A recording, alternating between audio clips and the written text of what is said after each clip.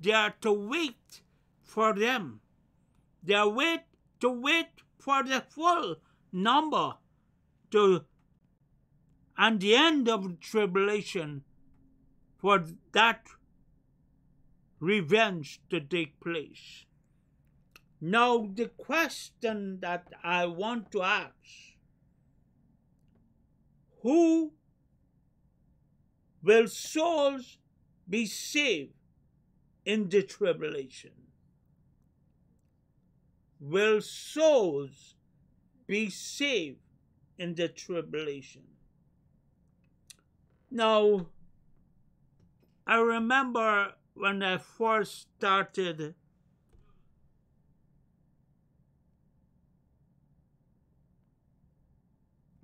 this set of studies, I was a little skeptical about tribulation. And sometimes I thought that maybe if you don't make it in the rapture, you won't make it through the tribulation. But I want to believe, and I'm fully persuaded now, that there are souls going to be saved during the tribulation. Now, what will happen to those souls that are saved?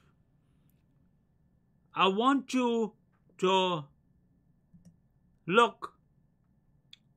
They were martyred for the word of God and for being faithful to Christ. They did not take the mark of the beast, and they testify about Jesus.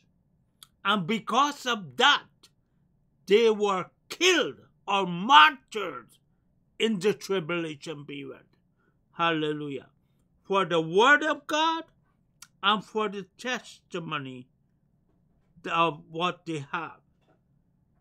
For this very reason, John the Apostle was upon the Isles of Patmos for the word of God and for the word of his testimony. So we find that people are killed, people are persecuted because of the word of God, because of what you preach, because of your testimony. You are persecuted. And right now, I feel there's somebody, you are going through a rough time because of the word of God, because of your testimony, because you accept Christ as your Savior and as your Lord, and you are going through some rough moments. I want you to be faithful.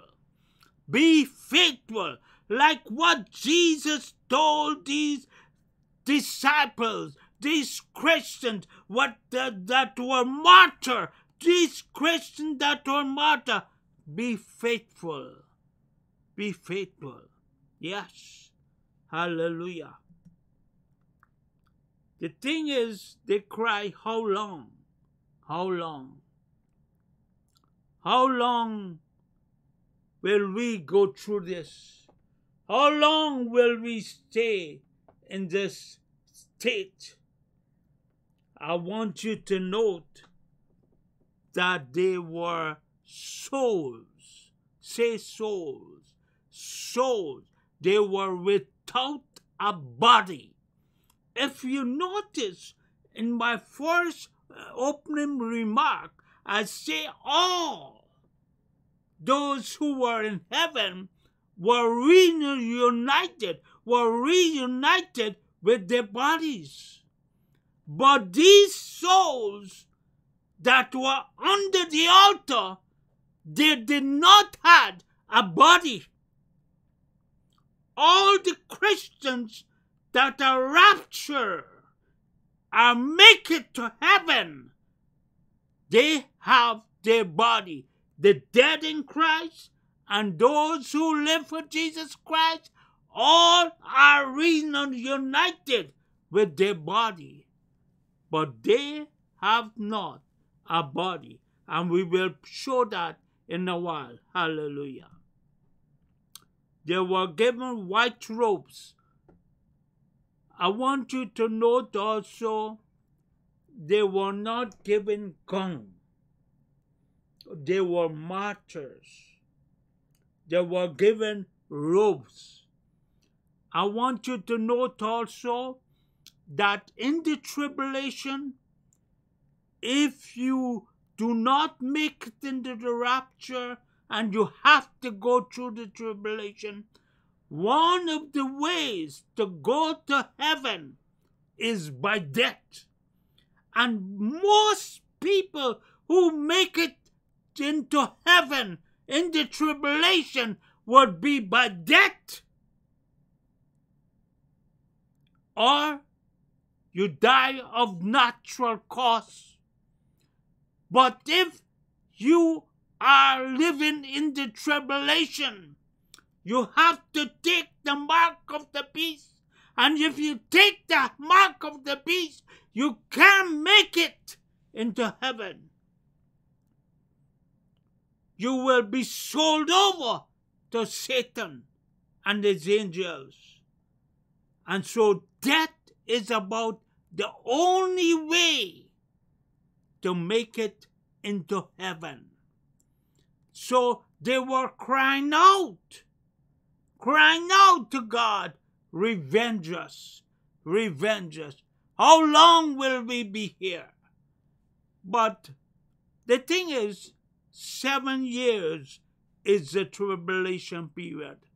So for 7 years, will souls be crying out at the altar, under the altar, before they are reunited with their body. Hallelujah. They were actively involved on the earth. I want you to note, during the tribulation, they were actively involved for God. It is at that time you become serious. If you know you did not make it into the rapture, you got to be serious with God. Then, hallelujah, you got to be serious. There's only one way. Death. And so they share the word of God. They tell people, but because of what they did, they shared the word. They were put to death. They were martyred. Their lives were at stake. There were a risk factor for the Antichrist. They were a risk factor. And so, because of what they have done, they were put to death. Hallelujah. Now, they are put to death. They die. They die a martyr's death. What happened to their body? Their body remained here on earth, but their soul have gone into heaven. And this is during the tribulation. This is the time when the dead in Christ have risen, when the saints have been caught up to the Lord up in heaven. Hallelujah. Now, when would their souls be reunited with their body?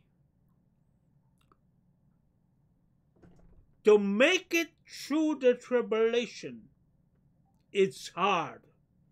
It's tough. But you got to make up your mind. You're going to live for Jesus and you're going to suffer death.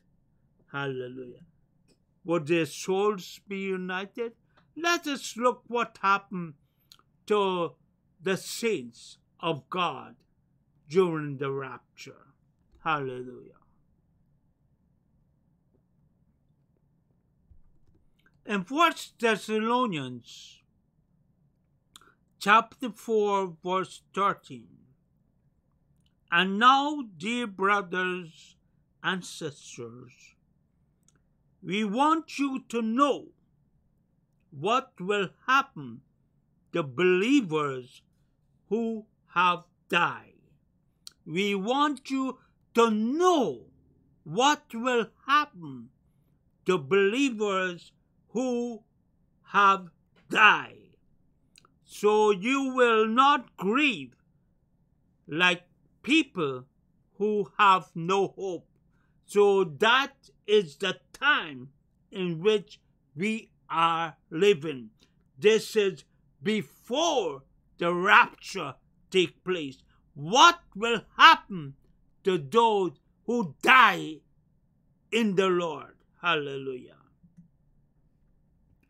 For since we believe that Jesus died and was raised to life again, we also believe that when Jesus returns, God will bring back with him the believers who have died. So, what will happen in the rapture? The saints that die, who are now in heaven, your brother, your father, your mother that died and have gone to heaven, they are a soul and they don't have a body, but they have a spiritual body, but they need to have their body. So what will happen to them? When Jesus returns, listen to the word, when Jesus returns, God will bring back with him the believers who have died. So those who have gone to heaven, Jesus is bringing them back. So look at the rapture. The rapture is Jesus coming, and the saints who die are coming back. Praise the Lord. For this we say, verse 15, for this we say to you by the word of the Lord, that we who are still living at the coming of the Lord will not go before those who are sleeping or those who are dead. So why is Jesus bringing back the saints who die? Why is he bringing back the saints who die? Just like he left paradise above, but now he's bringing back all those who serve him and die. Hallelujah. For the Lord himself will come down from heaven with a commanding shout, with the voice of the archangel, and with the trump of God. First, the Christians who have died will raise from their graves. Why Jesus are bringing back saints who die? For them to have their body again. For them to reclaim their body again. Their body decay, but God going to glorify that body, and he's going to bring them back on earth to recapture their body as souls. Hallelujah. So there would not be souls without a body, there will be souls with their body. Hallelujah. Hallelujah. Hallelujah. So God is bringing back the saints to recapture, to be reunited with their body again, and they first will be raised in the rapture. Hallelujah. Then, verse 17, then together with them, we who are still alive and remain on the earth will be caught up in the clouds to meet him in the air. Then we will be with the Lord forever. So it is not until the dead saints who are in heaven reunited with their body, we who are alive will be caught up together with them. So I want you to note what's going to happen. So if you miss grandfather, if you miss a grandmother, if you miss a brother, if you miss a sister, at the rapture, there is a reunion. But I want you to note that the Lord is not coming down upon earth. The Lord is not coming down upon earth. He will meet all the saints in the air. So I want you to look at this diagram a little. In the Old Testament, we had Hades and Paradise together. But now it is lifted. It is what? Lifted and gone into heaven. So in heaven, you will find paradise, you find the New Jerusalem, and you find the throne room. So if you go to heaven, you could be in paradise, you will see paradise, you will see the throne room, you will see the New Jerusalem. So I'm getting this information from saints who went to heaven and came back. Saints who went to heaven and came back. I'm talking about their experience. They say they saw New Paradise, the New Jerusalem, and they saw the throne room. They say that paradise is like country in heaven. Nice country life. Mountains, snow, all kind of rivers and horses and animals and beautiful things are there in paradise. They say also there is a throne room that's so big, so many miles big, hundreds of miles, square miles. And they say there is a new Jerusalem, a new city that's been built for us up there. So I want you to know that when you die,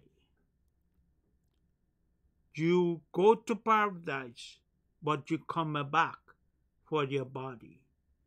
If you do not, and you make it in the rapture alive, you will wait until the dead saints are reunited with their body, and then we will be caught up. So you got to be prepared for that. Hallelujah. All who die in Jesus will be brought back to heaven to be resurrected with their bodies. The living in Christ at this time will not die, but will be changed. So those who are still alive, your bodies will be changed. Your bodies would be changed. You would not still have this body that can die, but your bodies will be changed to a never dying body. Your body will be changed to a glorified body. Your body will take on immortality. Hallelujah. Hallelujah. Hallelujah. This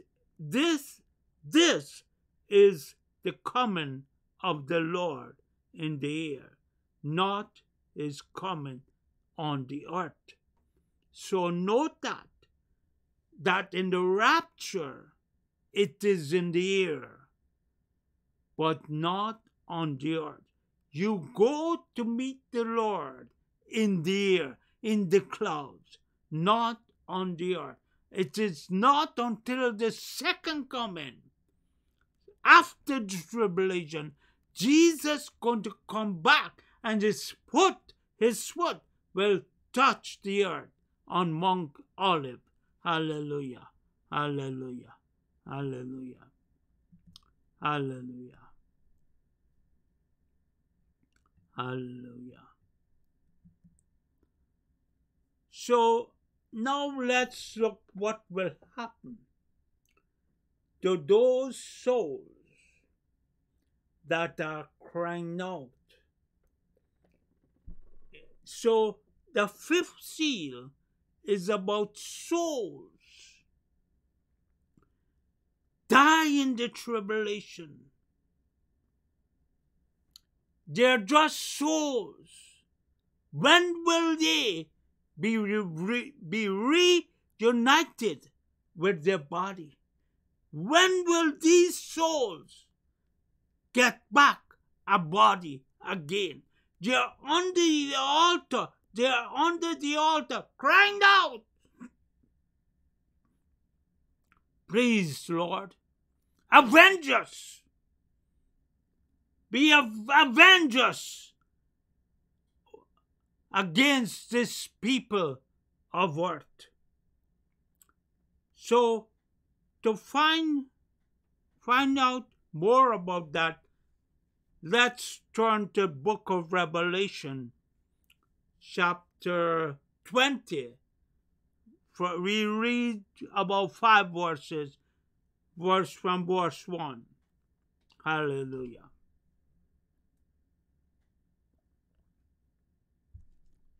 Then I saw an angel come down from heaven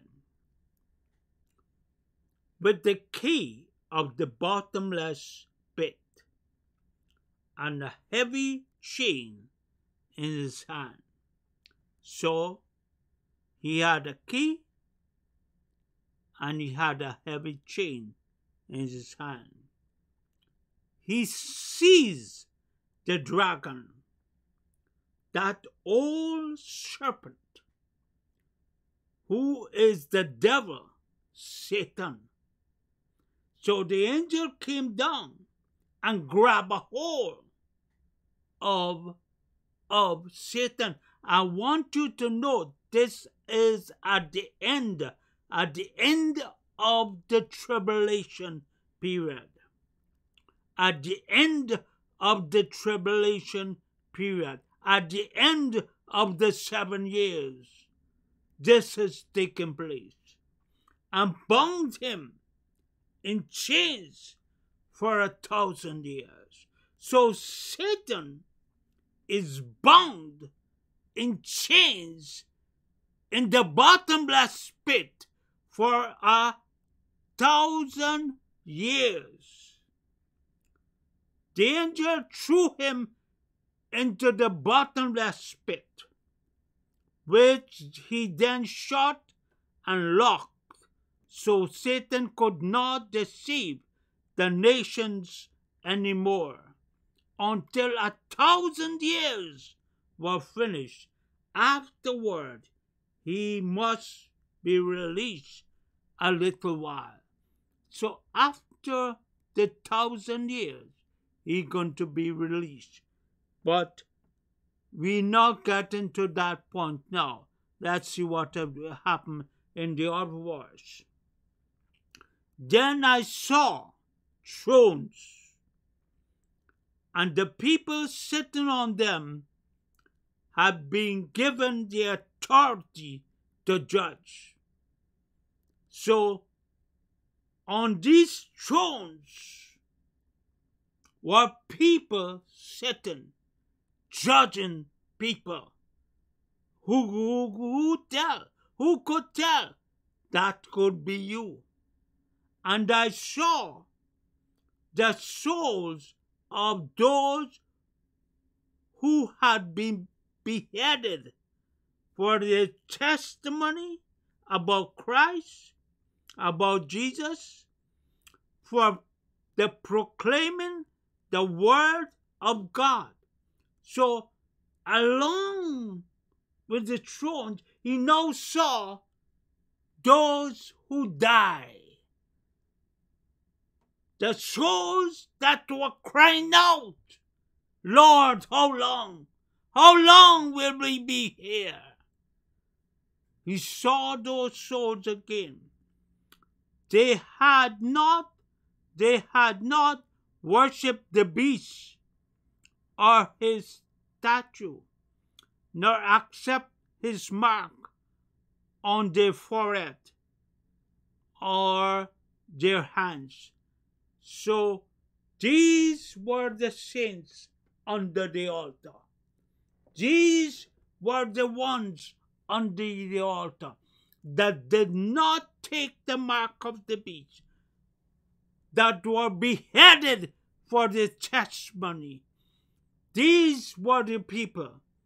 They all came to life again, and they reigned with Christ for 1,000 years. So at the end of the tribulation, when the devil is chained for 1,000 years, these saints who die in the tribulation will be reunited with their body.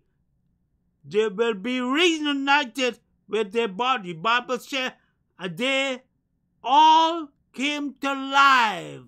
They all came to life again and reigned with Christ for 1,000 years.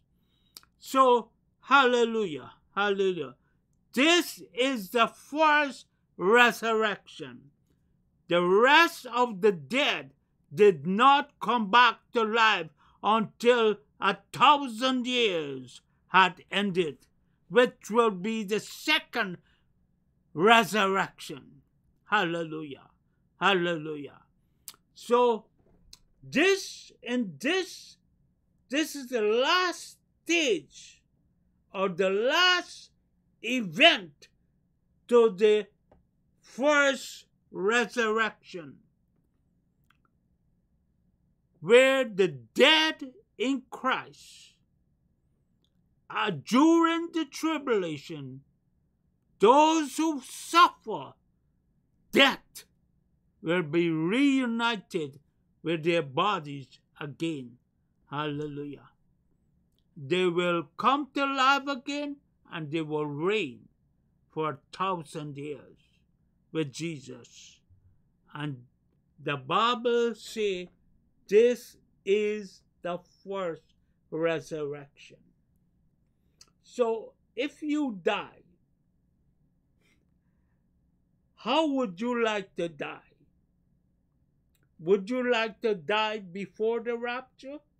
Would you like to be alive during the rapture and serving the Lord and make it to heaven? Or would you like to miss the rapture and die in the tribulation and crying out during that time? Think about it. Think about it. This proves 1,000 years between the first and the second resurrections. the resurrection of the righteous and the resurrection of the wicked.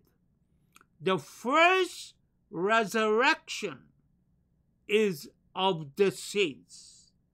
The second resurrection would be for the unrighteous. And we will talk more about that later. Hallelujah. Hallelujah. Praise the Lord. Praise the Lord. So today, we will close it now, leaving at the point where we see the saints or people that die in the tribulation. For Christ will come to life again. So if you do not make it in the rapture, there is still hope. Souls will be saved. You know, there are many of us, at times we preach that if you don't make in the rapture, you're doomed. But there's still hope. But do you want to go through the tribulation? No, you don't want to go through that moment or time, because it is a rough time. So make it right with the Lord now.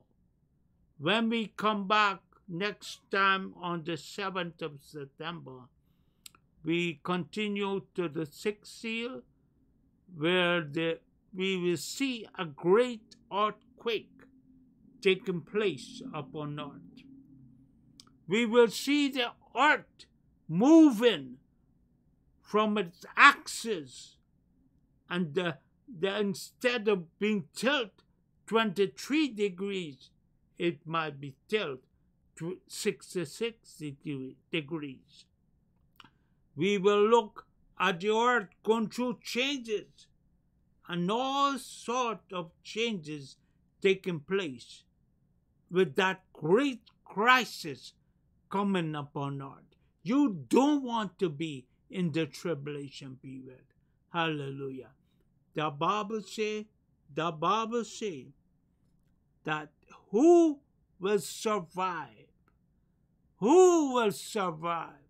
Who can go through all of this? You may not be able to make it through. You may give up. You may be tempted to take the mark of the beast, and you go to hell. So live for Christ, and live right, and live holy. And during this break period, I wish you all the best. And who could tell? Jesus may come before we meet again. So God bless you. Very good. Hallelujah. Father, we thank you for your word. And we pray that tonight you will bless everybody. The anointing will rest upon all people that are listening. You will speak to hearts, and you will speak to us. Speak to us, O God. Speak to us.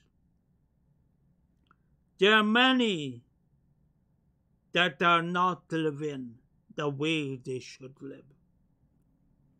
There are many that are doing wrong things. There are many in the church today that are not living the way Jesus wants us to live. There are many that are immoral. But I say to you today, live for Jesus, or you may not make it to heaven. Live holy and a righteous life. Jesus is coming back for a glorious church. A church that is without spot or without wrinkle, not a rebellious people. So I say, get your life right and live holy unto the Lord. God bless you. Praise God. Hallelujah.